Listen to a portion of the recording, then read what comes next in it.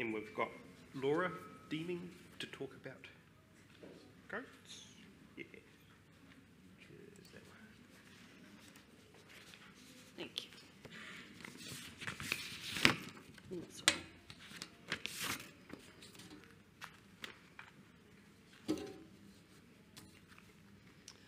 Morning, everyone.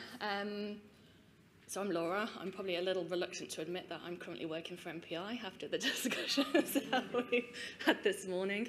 I do work as a senior advisor for the animal welfare science team, so nothing to do with food safety, just to let you know. So the work that I'm presenting was from a few years ago, and that's when I was working at Ag Research. So the work was carried out in collaboration with Massey University.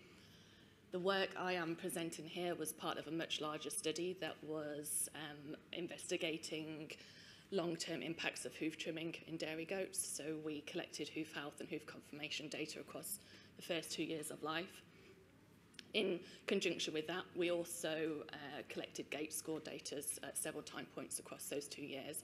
So that's the data that I am going to show you now.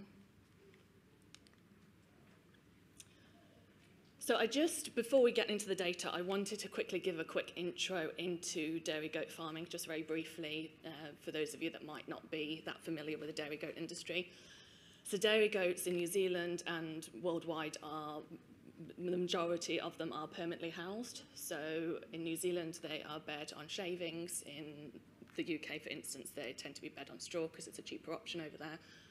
But they are permanently housed and typically fed by what's referred to as a cut and carry system, so pastures grown out in fields, cut and brought into the goats and distributed to the goats, as is silage or TMR or whatever that farm chooses to be feeding. And I just quickly wanted to mention about the housing systems because it is quite an important risk factor for hoof health in dairy goats, and that is something that I will touch on a bit later as I go on through the presentation. So then we get into lameness. So what is lameness? Well, we know lameness is a painful condition. We know it's a behavioural indicator of pain. It results in the animal altering its weight on the affected limb, so it results in this an altered gait. In its mild form, you can get just an uneven gait. The animal might just be short on one of its strides potentially, which to an untrained eye you may not really detect. In its more severe forms, you're going to end up with an animal, unfortunately, like this girl, the girl in this photo, that she was unwilling and unable to bear any weight on that leg. And then what do we know about lameness in dairy goats? Well, actually, the answer is not a lot. There is some limited work from overseas that has done some research into lameness and risk factors, and I'll talk about that shortly. But there is little to no work in New Zealand, and to my knowledge, no peer-reviewed published work specifically looking into lameness in dairy goats. And when we compare that to what we know about lameness in dairy cows, it really highlights how little we actually know about in dairy goats. So this diagram is highlighting all the risk factors we know of, or some of the risk factors we know of in dairy cattle that cause lameness.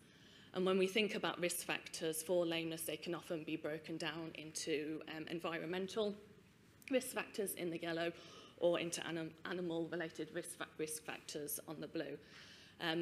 But what is important to note with lameness is it's usually, as you can see from this diagram, this complex, multifactorial interactions that result in an animal going lame. It's not usually, you can never usually pinpoint the cause to one thing. It's usually this whole host of factors that actually then result in an animal going lame. The little bit of work that has been done overseas has focused on risk factors such as hoof conformation and hoof overgrowth, and that links into those first slides I showed earlier that were showing how dairy goats are kept on in permanently housed in shavings bedded barns. So hoof overgrowth is a huge issue because they don't have substrates to naturally wear their hooves. Hoof overgrowth results in poor conformation, which results in lameness. So hoof trimming is a huge priority, or should be a huge priority in dairy goats. But that's where most of the work so far has focused with dairy goats. And the aim of this study, the fact we were investigating patterns of lameness across the first 2 years of life, it allowed us to consider risk factors such as parity and stage of lactation. We know in dairy cattle that the calving period is a high-risk period for lameness in dairy cattle. Quite often, following calving, dairy cattle can and do become lame. And the suggestions or the evidence for the reasons why that is due to metabolic and hormonal changes around calving, which then result in weakening of the suspensory apparatus in the hoof, which then can result in increase in sole ulcers and then potentially lameness. So there's a bit of evidence in dairy cattle, not so much in dairy goats. There's one paper in dairy goats and one very brief paper in dairy goats that's been published looking at the risk factor of kidding and whether that increases lameness. The authors of that study did report higher levels of lameness in lactating goats compared to young stock. Unfortunately, they gate scored the lactating goats on hard concrete surfaces as they were leaving the milking parlour. The young stock, they gate scored in the pens on straw. And you can't really compare the two. If you're walking animals on soft bedding, it's going to mask symptoms, it's going to mask lameness, and therefore you're potentially going to underestimate lameness. So unfortunately, the difference they found might not have actually been a difference. It's because they were underestimating lameness in the young stock potentially. So that takes me on to what we actually did in this study. So this was on just on one farm, a goat farm up near Hamilton. So we enrolled 80 female goats. They're all approximately 5 months of age, and we gate scored them at 5, 9, 13, 17, 21, and 25 months of age. They were walked down a concrete raceway, leaving the milking parlour back towards their pens. And we video recorded them walking, which then meant we could go back to ag research, and two of us, so two trained observers, separately watch the videos, and we could allocate gate scores. That also allowed us to make sure we were reliably assigning gate scores as well, the fact there was two separate scores being allocated.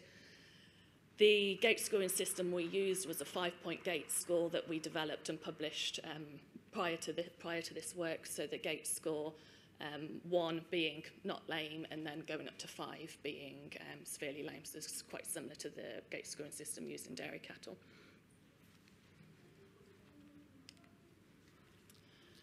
And then we get to the results. So I did mention we gate scored at 5 months of age. Unfortunately, we had to exclude that data from the analysis.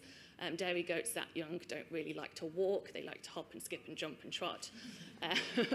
So trying to score accurate, assign accurate gait scores was pretty impossible. And unfortunately, we decided to exclude that data and just focus on 9 months onwards. Interestingly, and I will discuss the reasons why I think this is later, but interestingly, we didn't see a high number or many of the high levels of lameness. So we didn't see too many severely lame or highly lame goats. For the analysis, we ended up collapsing it into a binary score. So we had a score of 1, so not lame, and then compared that to an impaired gait, so anything scored 2 and above. So it's a binary comparison, and using the 9-month assessment period as a reference category. So all other assessments then were compared back to the 9-month category to see if there was a difference in risk between lameness. And what we found was the highest incidence of an impaired gait, so that's a score of 2 or above, was at the 13-month assessment. So that was 37% of the goats were found to have an impaired gait. And at the 25-month assessment, so 48% of the goats there were found to have an impaired gait. which equated to the odds of a goat having an impaired gait at the 13-month assessment were greater by a factor of 2.15 compared to the 9 months, and greater by a factor of 3.79 at the 25-month assessment. So as you can see, much more increased odds of being lame at those assessment periods. So I can hear you asking, what's going on at those assessment periods? What's so special about those assessment periods to potentially be causing that lameness, or the impaired gait, I should say? And the answer being is they had just kidded. So 13 months is the time where dairy goats will first kid, and then the 25 months a year later they will have their second kid. So our results are suggesting that there is potentially a parturition effect also in dairy goats. And as I've mentioned, in dairy cattle, there's potential hormonal and metabolic changes happening for them to give birth. That could be also happening in dairy goats. There's also potential, the fact that the dairy goat will have lost body condition score. They will have lost thickness in their digital hoof pad, which can also potentially increase lameness. Another potential risk factor is the fact the goats will dry, obviously, before kidding, so they will have been permanently in their barns prior to kidding. They would have had very little contact with concrete, and now all of a sudden they've kidded and they're now being milked twice a day and having to move to and from a milking parlour twice a day. So there's a much greater exposure to concrete, which also could have caused this increased risk of lameness at that time. So just to finish off some conclusions. So the transition period and parturition may increase the risk of lameness in dairy goats. However, we do caution, as I mentioned, there were low levels of lameness actually seen overall on this farm, and we were only on one farm. And the reason we think, the potential reason for this is the fact that those goats were actually involved in a hoof trimming trial, which was the biggest trial that they were involved in. So they were being trimmed every 4 months of age, and they were being trimmed from 5 months of age onwards, which is much more frequent and a lot younger than your typical hoof trimming regime on a dairy goat farm. So inadvertently, we may have actually altered the lameness we saw and reduced the lameness that was being seen. We did also obviously only follow them for 2 years. If we'd followed them for longer, we know in dairy cattle, the older they get, the potential risk of lameness increases. So if we'd followed them for longer, we may well have seen increases in lameness. And also a caution that we didn't investigate the exact cause of lameness. So yeah, we identified that they'd got an impaired gait and they weren't walking properly, but we didn't actually investigate the exact cause for that. So was it a sole ulcer? Was it white line disease? We don't know. It's certainly an area that would be great to do further work in. But although a limited study in terms of numbers and being on one farm, it does certainly suggest there is a pattern that warrants further investigation. And it suggests that there's a potential for management interventions around that risk period may be important to help minimise that risk of increased lameness and an increased risk of an impaired gait. So that is me, thank you. Just to thank the funding from an MB bid and also from the Dairy Goat Cooperative, and then my co-authors were from Massey University and Massey University in Ag Research. Thank you very much.